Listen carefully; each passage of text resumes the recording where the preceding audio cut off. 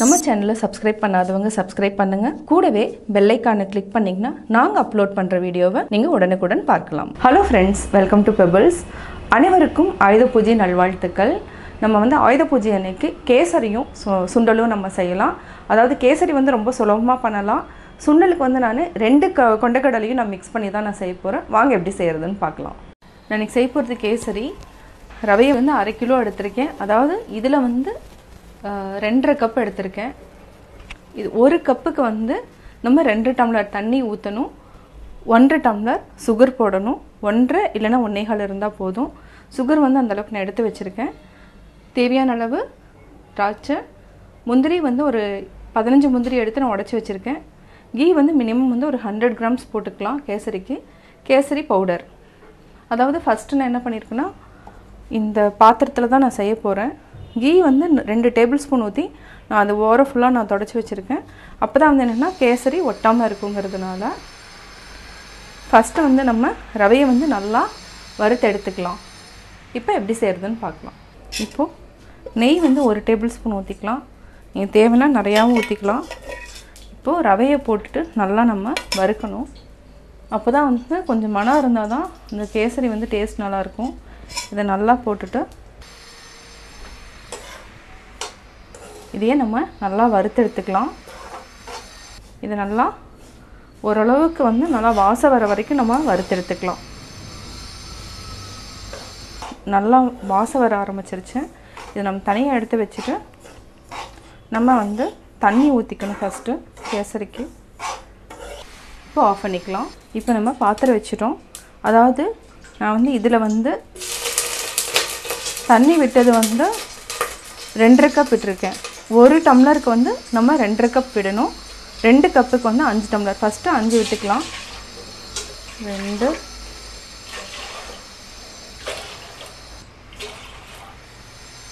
இப்போ நான் 5 டம்ளர் விட்டுட்டேன். இன்னும் ஒரு 1/2 கப்புக்கு நம்ம 1.5 கப்பு தண்ணி விட்டால் போதும்.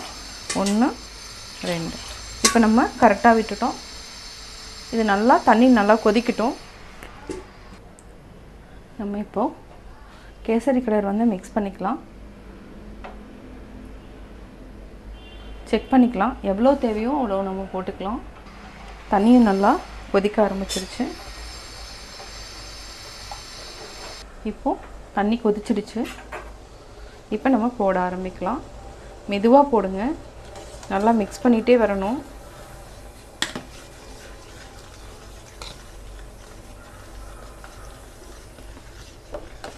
இல்லைனா கட்டி பிடிச்சிரும்.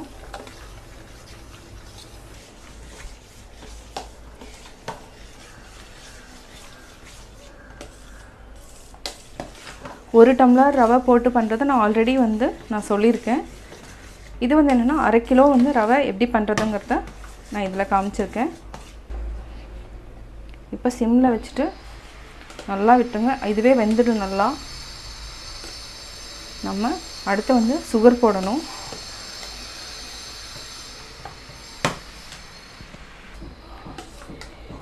நல்லா கெட்டியாயிடுச்சு. இந்த பதம் வரப்போ நம்ம சுகர் போட்டுக்கலாம். சுகர் போட்டால் நல்லா தண்ணி விடும். கொஞ்சமாக நான் எடுத்து வச்சுட்டேன். இப்போ பார்த்திங்கன்னா ஃபுல்லாக தண்ணியாகும். இதை நல்லா மிக்ஸ் பண்ணி விடுங்க.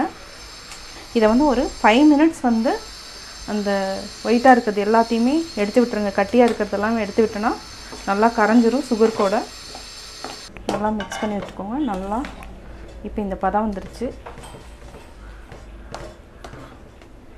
இப்போ நம்ம நெய் ஊற்றி நல்லா தாளிச்சிட்டு இதெல்லாம் மிக்ஸ் பண்ணிக்கலாம். தாளிச்சாச்சு. இதை நம்ம அப்படியே உள்ள ஊற்றிக்கலாம். முந்திரி, திராட்சை எல்லாமே நான் போட்டுட்டேன்.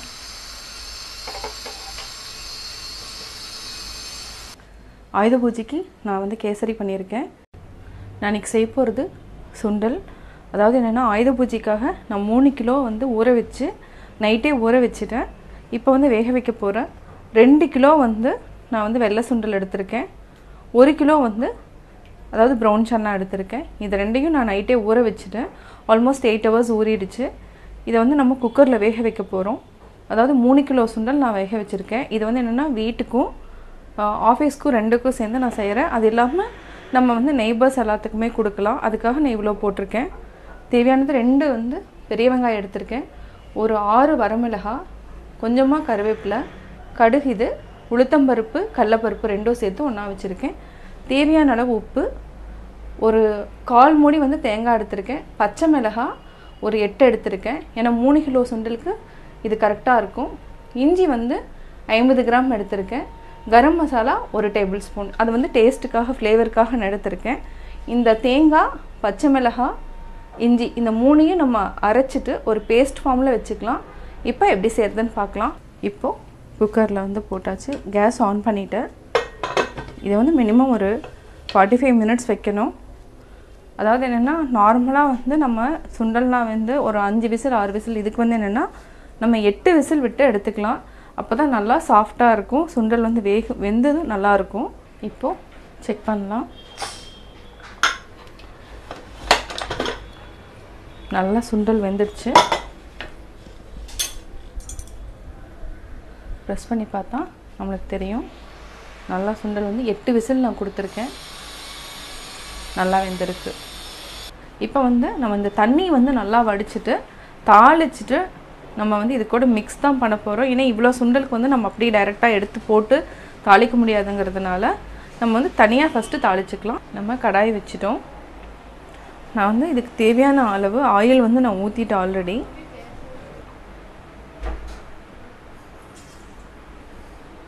இன்னும் கொஞ்சம் ஒரு 2 மினிட்ஸ் ஆகணும். இப்போ கடுகு நல்லா பொரியட்டும். பொரிஞ்சோன்னையும் நம்ம கடலைப்பருப்பு உளுத்தம்பருப்பு 2ஐயும் போட்டுக்கலாம். ஏன்னா 3 கிலோ சுண்டலுங்கிறதுனால கடுகு வந்து நான் 1.5 டேபிள் ஸ்பூன் எடுத்திருக்கேன். இதை சிம்மில் வச்சுக்கோங்க. இப்போது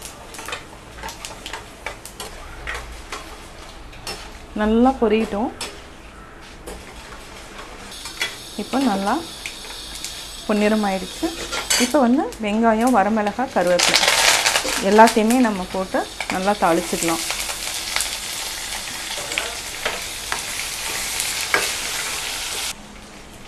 இதை நல்லா சிம்மில் வச்சுட்டு நல்லா வதக்கிக்குங்க. இப்போ நம்ம அரைச்சி வச்சதையும் போட்டுக்கலாம். அதாவது பச்சை மிளகாய், இஞ்சி, தேங்காய் இதையும் நம்ம போட்டு மிக்ஸ் பண்ணிக்கலாம்.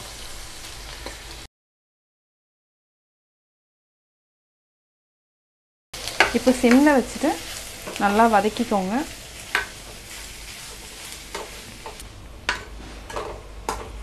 இதை வந்து ஒரு 2 to 5 மினிட்ஸ் வந்து நல்லா வதக்கிட்டேன்னா இந்த பச்சை மிளகாய், இஞ்சி, பச்சை வாசம்லாம் போயிடும்.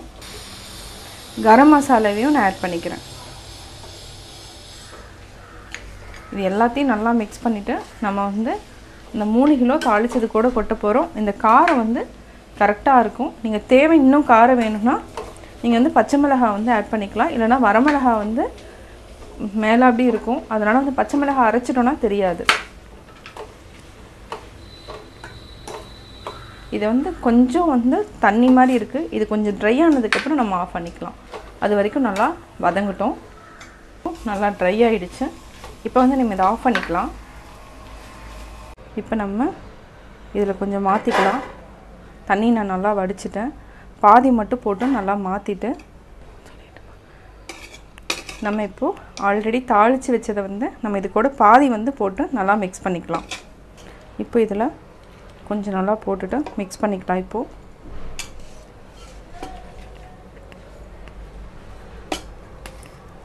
இதிலே காரம் வந்து தேவையான அளவு இருக்குது, அதனால் நல்லா மிக்ஸ் பண்ணி விட்டுக்கோங்க.